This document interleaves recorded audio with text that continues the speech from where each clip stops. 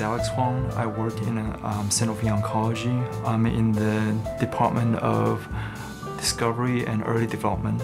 I'm in charge of leading drug discovery program forward.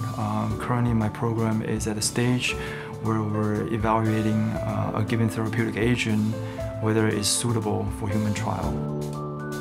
If you consider how complicated biology is, there are so many complicated processes going on in one single cell.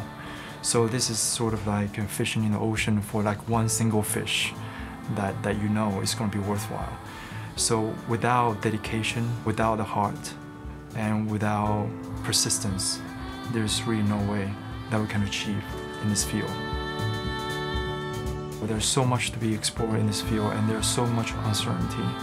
The only thing that we can do is to think very hard, to work really hard, and to try very hard. If we're going to do something that's significant, it has to be now. We have established a very new organization over here in such a short period of time. And this new organization offers possibilities, offers opportunities. So, whoever has a dream can come over here and try to establish your dream here.